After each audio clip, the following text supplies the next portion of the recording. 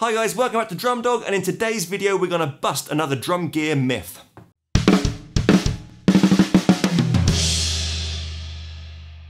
Now, this is a myth that I've heard a few times from a few different people, where I've seen people wince every time a drummer puts a snare on a stand and then tightens up the basket. And the myth is this, that tightening up your snare basket too tight chokes the sound of your snare drum.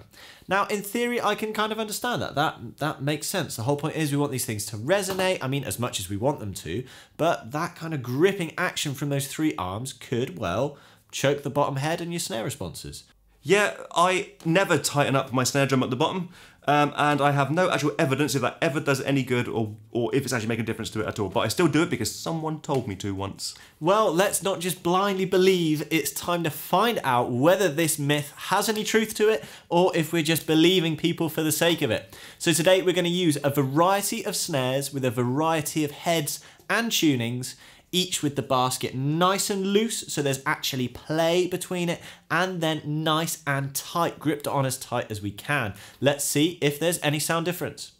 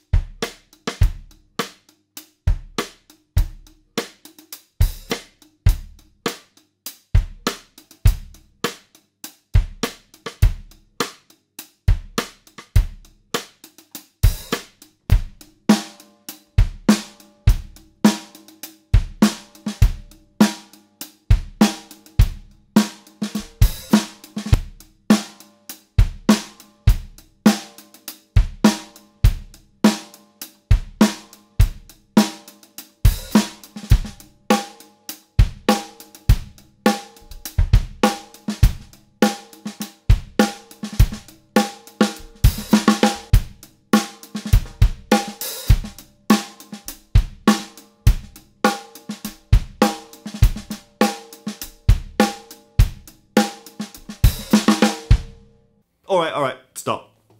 There is so little difference in that was your maple custom, wasn't it? Yeah, I mean, we've brought a lot of snare drums here to do this experiment on, but if they're all going to be such little differences, no one's going to sit through this video. You know, we've all been shut out from each other for COVID for a year. No one's going to stay in, rather seeing their loved ones for the first time in a year and watch that video. So boy. So what we thought we'd do is get the most lively drum we have. And as well as that, okay, so this lively drum we got here is our Yamaha Recording Custom Aluminium, and it is super excitable. But that drum, as well as my custom maple, are both die-cast hoops. Yep. And because we're clamping onto that bottom hoop there, I'm thinking the type of hoop may make a difference. So let's try a snare with triple flanged hoops as well, just to make sure that that's not a factor. Okay, so let's use the Chad signature for that one. Yep. And we'll put a comparison together with the Yamaha, and let's see if there's any difference. I'm already skeptical.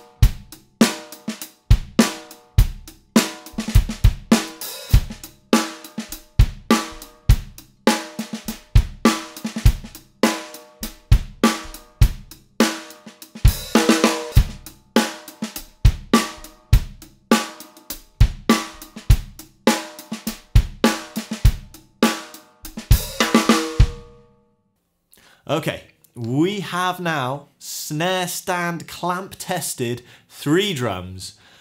I mean, I am not hearing any difference at all.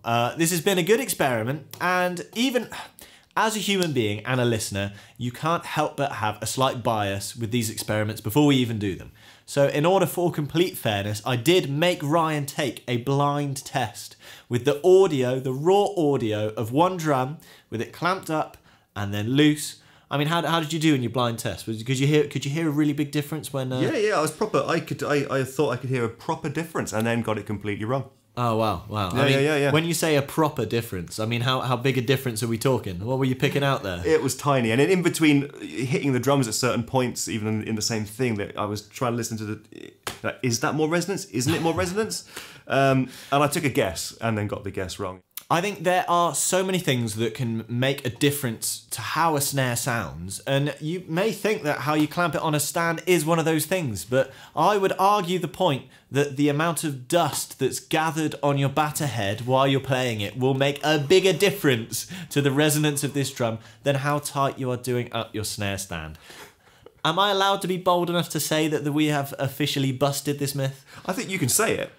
I think you can say it, and I would go as far to agree with you, but I bet there's someone gonna slam you down in the comments. I bet they've got a drum that makes absolutely night and day difference when they tighten up. And if that person is you, then please let us know. If you're hearing something different in this video that we are not hearing, don't just keep it to yourself.